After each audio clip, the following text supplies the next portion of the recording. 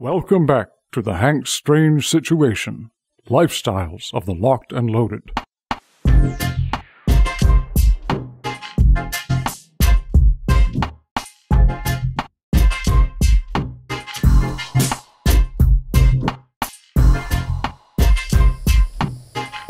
Welcome back to the channel. I'm Hank Strange. Today we're doing something a little bit different on the channel.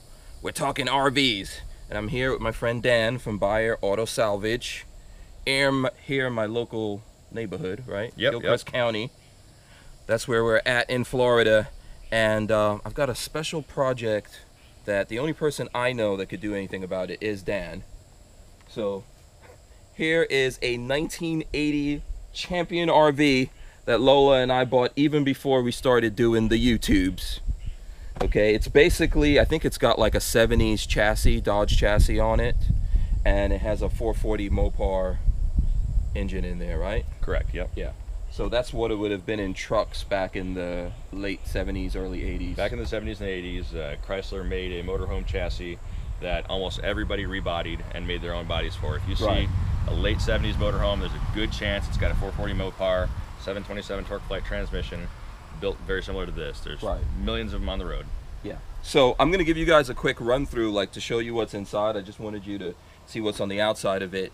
And you know, Dan was telling me, I actually threw up a picture on Facebook and asked people what I should do with this thing, and we pretty much hit all across the spectrum from get rid of it to fix it up, you know, make it into a Hank Strange shooting vehicle, all kinds of stuff like that. And what we decided to do was make it diesel and 4x4, right? Yes, sir. Yeah, so that way I can get out on the road, you know, do my long journeys, stop along the way and visit gun stores and ranges and manufacturers and all that kind of stuff, and be able to go off-road a little bit when I get out to the range, right? Yes, sir. So we're gonna kick this project off now. What's the first thing you're gonna do? First thing we're going to do is get rid of the old drivetrain. We're going to get it up and running first to make sure that it's good, make sure everything works. That way we can sell it to somebody that needs it for their motorhome or for their hot rod. 440 Chrysler motor's a great motor for a lot of things. Unfortunately, it's a little old and outdated for what you're wanting to use it for. Yeah. You're going to be going cross country. Yeah. You know, 6, 7, 8 miles to the gallon at its very, very best. Yes. Powerful, lots of fun, yeah. But getting hard to find parts for.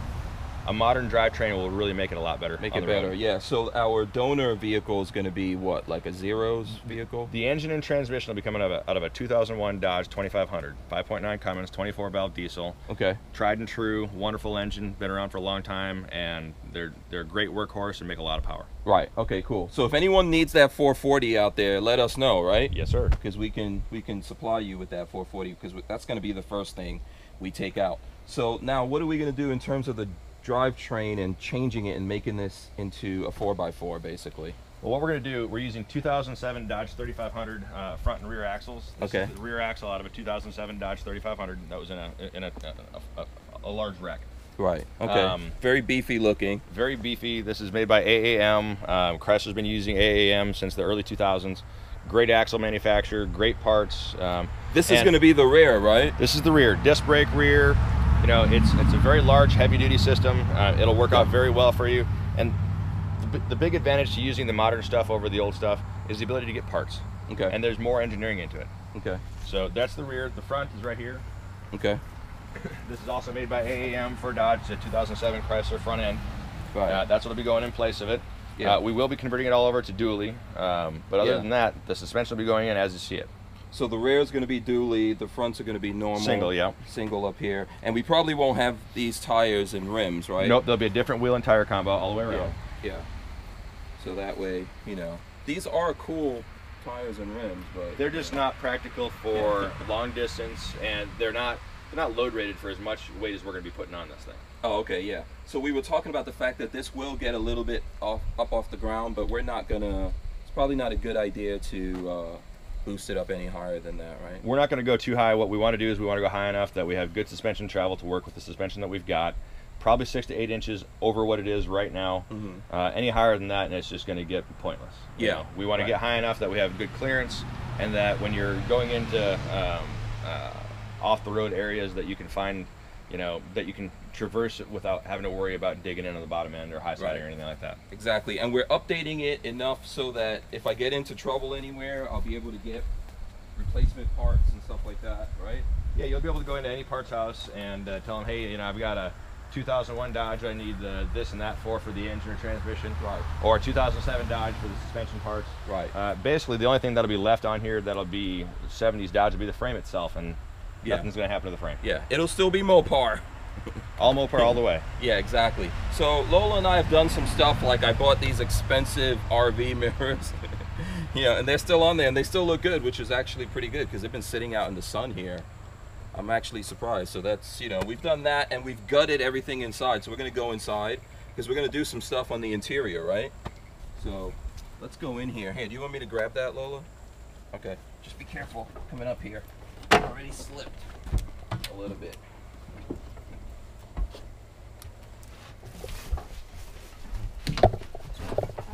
All right, so let's give the camera there a little chance to switch over. So basically this is what we've got. Up here, up front, as you can tell, most of the stuff has been taken out. We still have the seats and steering wheel and all that. Some of that's gonna change, right Dan, or most of it? The interior will change drastically from what it is to what we want, based upon what you choose. You know, we can go with more modern style stuff. We can go with performance-based stuff. There's a lot we can do there. Okay, Dan's just moving some stuff around so we can see the engine. You can get down to the engine, see what's there, what kind of room we've got to work with. Yeah. So here you got your basic 440 Mopar engine. Great engine, tried and true. They last forever, but it's just outdated for what we're about to do. Yeah, and it was running when I first bought it. It has been sitting for a few years while I've been shooting guns and stuff. But it was running, and I'm sure it's easy to get running. We're just deciding to, since I want to go diesel, we might as well just take it out, you know. But it was a good engine, and it was moving around all the stuff that was in here, man. You know. Now I think when we change that engine, we're going to use the steering and a bunch of controls and stuff from the donor vehicle, right? We'll be using the steering box itself. The steering column will probably stay. Oh, okay. But we can change the column if you choose. Oh, okay. So just about anything, we can update it if you want. You know, there's still some decisions to be made on the interior. Yeah. But generally speaking, the entire drivetrain will be 2007 Dodge. So. Oh, okay. And if you can see, we did have this brushed aluminum wall. You know, we did have that put in when we gutted it. I think we also have a solar panel on the roof, and we have a battery box down there. But I ripped out everything because I really don't need all the stuff. What I'm thinking is I'd like something I can get on the road, travel, but I can stop in truck stops and all that stuff.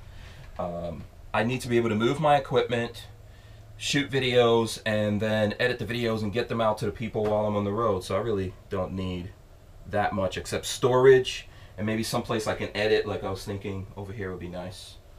You know, put an editing table, maybe a monitor I can connect my laptop to. You know, and do some other things. When it gets all done, this will be a great command center. Yeah, it's gonna be fun. I'm looking forward to it. So I just wanted to show you guys that. Let's go back outside. So I just wanted to make this quick, show you this project that we're taking on, and obviously I'm not gonna be doing a lot of the work because anyone who watches my channel knows I'm not very mechanically inclined. But you do know your guns. Yes, do know my guns. I'm learning about that. And you know, that's why it's always good to have friends that know about stuff, right? I can learn from you as well. That's right. You know, so I'll come back here with Dan as they're doing things. I'll come back and get pictures and video and keep you guys updated. So just follow us. Don't forget to like, share, and subscribe. And if you're in the North Central Florida area and you're looking for parts and all that kind of stuff, Buyer Auto Salvage. Buyer Auto Salvage, Florida.